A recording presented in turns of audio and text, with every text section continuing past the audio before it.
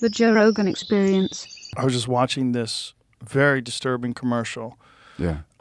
yesterday with children, and it was talking about ADHD, and it showed a kid that was not paying attention in class, and it showed these kids like playing around and doing things they weren't supposed to be doing. Yes. And then they introduced this medication. And then you have the child raising their hand, and then you have everyone clapping, and you have the child with a big smile on their face, and you've medicated your child to be a successful and integrated person in society. Shall I spot off about ADHD for a minute? Yes, please. That was my first book on ADHD.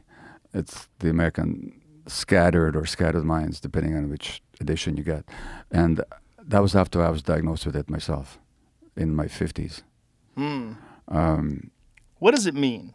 ADHD? Yeah, what is it exactly? Is it real? Oh, it's real. But what does it mean? Well, Like if someone has ADHD, it's not like you have herpes, right? Like you can say, "Oh, you got a disease." well, What is it? well, that's the whole point, is that the medical profession and a lot of the so-called experts think about it as a disease, another one of these inherited diseases. In fact, they say it's the most heritable mental illness there is. And I say it's neither an illness nor is it heritable. So the hallmark are difficulty paying attention when you're not motivated. Yeah. So kind of tuning out, like that kid in the commercial. Like me. Okay. Poor impulse control, so that you tend to act out whatever emotion arises. And sometimes the hyperactivity, difficulty sitting still and having to fidget and all that. And that described me to a T. But as soon as I learned about the diagnosis, I knew something. This is not a disease, and it's not heritable, despite the fact that some of my kids were diagnosed with it. What is it? So tuning out is not a disease. So let me ask you a question, if I may. Okay. If I were to stress you right now, create stress, emotional difficulty or tension for you right now, what would be your options of dealing with that, of dealing with me? What would be your options? I could either get upset or I could leave. Exactly. Yeah. You could fight back, flight or fight, yeah? But what if you didn't have those options? Yeah. Then you're stuck. And now what does the brain do when you're stuck like that? Gets distracted. It gets tunes out. Yeah, it tunes out. You want to do other things, think about other things. In other words, it's a coping mechanism. Yeah. It's normal. I mean, the idea that your child, who is an 8-9-year-old ball of energy filled with hormones and life and thoughts and things they enjoy, and then you make them sit down all day in this unnatural state in a classroom with fluorescent lights and stare at a teacher that's unmotivated and underpaid and is teaching something in a very boring and non-entertaining way. Yeah. And that if this kid doesn't lock in like a zombie, we need to medicate them. Yeah, well, the other part of it is that if you look at my infancy, and it sounds like yours, we spent our first year or two under very difficult circumstances, a lot of stress. Infants can't help but absorb the stress of their parents. Right. They can't help it. What does an infant do? Could I have escaped or fought back? Could you have? All we could do is tune out. Yes. But when is this tuning out happening? When our brain is being developed. Right. And our brain, this is the part that nobody taught me in medical school, but it turns out that brain science now teaches us that the human brain develops under the impact of the environment. So the most salient feature of the environment that shapes the circuits of the human brain is actually the relationship with the parents. And if the parents are present and emotionally attuned and available, the child brains develop properly. But the parents are stressed, the child absorbs the stress. What can they do with it? They tune out. And that tuning out thing is programmed into the brain, and then 10 years later or 50 years later, we say, you got this disease. No, you don't. You've got a coping mechanism that's no longer working for you, but it had a function when it first came along. So this whole idea, and by the way, if a family comes to me with their ADHD child, I'll say to them, what you've got here is a very sensitive child. That sensitive child is picking up on all the vibes, energies, and stresses in your family. You want to help this child? Deal with the whole family. Look at the parental relationship. Look at what stress is there in your life. Look at how you react to the child. Look at, do you understand the child's behavior or the emotions that the child is having, or are you just trying to control the child's behaviors? Look at all that. And very often parents will tell me after they've read that book on ADHD is they've totally changed their relationship to their child. The child changes. What a surprise. But you go to most doctors, you got this disease, here's the pill. And by the way, I took those medications and they helped me for a while. You know, so I'm not anti... When you were in your 50s? Yeah. I'm not anti-medication. Which ones did you take? I took Ritalin, which I can tell you the story. Sure. So, you know, one of the hallmarks of ADHD is poor impulse control, right? So I found out about ADHD, and even before I was diagnosed, I took Ritalin. And why did you take it before you were diagnosed? Because I'm a doctor and I could, hey? And so you diagnosed yourself? Well, I did, and so you at least assumed that you had that, didn't you? Yeah, I knew I had it, but not only that, also because I had poor impulse control. I never practiced medicine that way. I mean, if you came to me for any problem, my first impulse would never be to write you a prescription, unless it was obvious that you needed it for an infection or something. I'd sit down with you and talk to you about what's going on here, but not me. Poor impulse regulation. So I went to a colleague of mine, a medical colleague. I said, "Hey, Bev, I think I got ADHD. Can you give me some Ritalin?" So she writes me a prescription. And then I took it in a higher than recommended initial dose. And because, I mean, if a little bit is good, then more must be even better. And again, it's not how I practice medicine. Right. But when I came to myself, that's a totally different ballgame. So I felt immediately present and calm and grounded and focused. Yeah. And it's a stimulant. And I went, well, it calms the ADHD brain. Then I go home and my wife says, "You look stoned." Because you're calm. Yeah. Well, because I got this glassy-eyed expression. And within a couple of days, the Ritalin made me very depressed. That's one of its potential side effects. So I did see a psychiatrist. I was formally diagnosed, and they gave me dexedrine. And I took that for a while. That's an amphetamine, isn't Yeah, it? it's an amphetamine. It's another stimulant. And it did help me. I became a much more efficient workaholic, and I could do even more. It didn't change any of my emotional issues, but it made me more focused and so on. It helped me write my first book. But I haven't taken them for decades. But because also I know that the brain can change if you treat it right. So the reliance on medications that we have is a real poverty of the spirit, a real poverty of imagination, a poverty of medical education. So the average doctor never learns this stuff. The average physician never gets a single lecture on brain development, how the brain develops in interaction with the environment. So when you're seeing, and let alone do they hear about trauma, they don't, hardly at all. Right.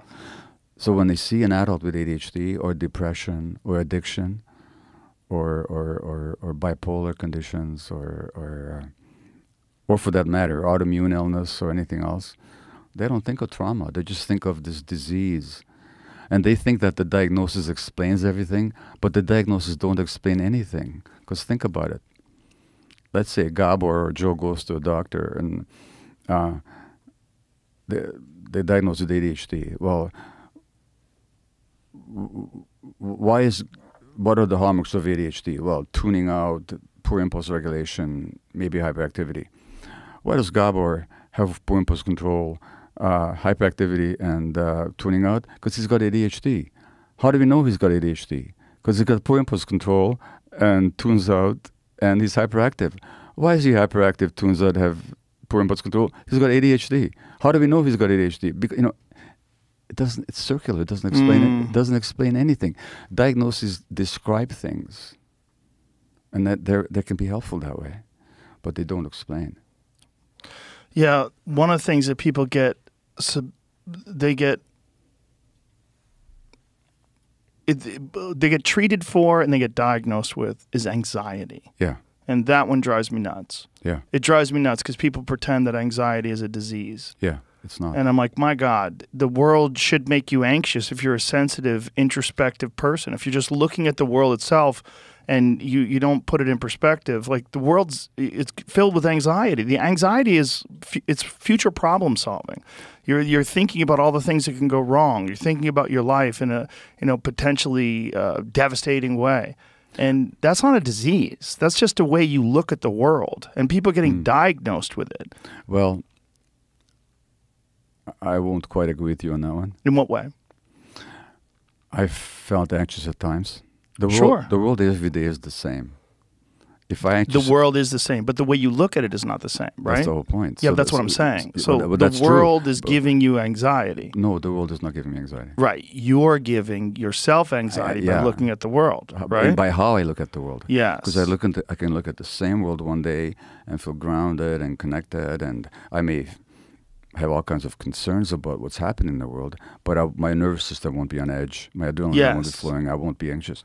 That's my point, is that it's not a disease. It isn't a disease. Right. So remember I talked about those brain circuits of lust and care and rage and seeking and so on.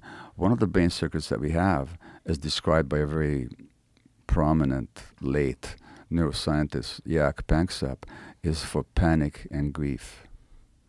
Panic and grief are the normal responses of the young human being or the young animal when care isn't available.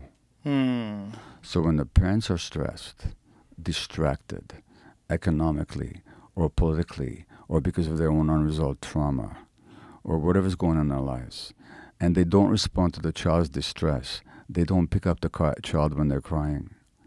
They make the child be alone when the child is upset. The child's panic circuits get activated, as they should be, because when the child's panic circuits get activated, they cry for help. Yeah. So it's necessary for survival. A young animal should feel panic when the adult is unavailable.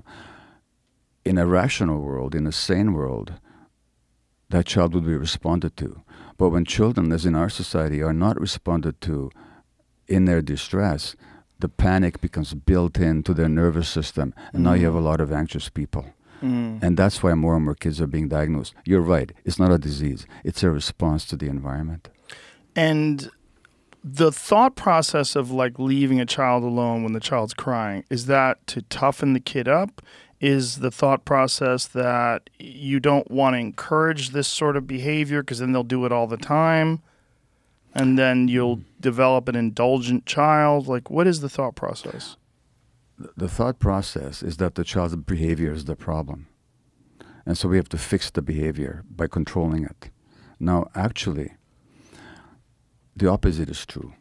Because if you pick up the child when the child has distress, physical or emotional distress, you're teaching the child that the world is safe, and they don't have to be anxious about it, and they can just ask for help. And it doesn't entrench kind of crying manipulative behavior. How it works, Dr. Daniel Siegel, who's a psychiatrist at UCLA and a very prolific author and mind researcher, he says in his book, The Developing Mind, that the child uses the mature circuits of the adult brain to regulate its own immature, unregulated circuits. So when the adults show up in a calm, loving way, that the child downloads that into his own nervous system, and then he grows up. He's not going to be an infant forever. At some point, he's going to be a mature adult who knows how to take care of themselves. That's a natural process. We don't have to teach kids to be independent. Independent is nature's agenda, because the parents are going to die. At some point, the mother bear is going to disappear. That bear cub has to be able to look after themselves in a mature, confident way. That's nature's natural agenda. What the mother bear needs to do is to meet the needs of that infant bear, so the infant bear can mature. So if we meet the child's needs, they're going to mature out of that helpless state with a sense of self-regulation and calm confidence in their own capacity. But when you don't pick kids up, what you teach them is that the world is not available, that they're alone, and that they're helpless. Talk about a formula for anxiety.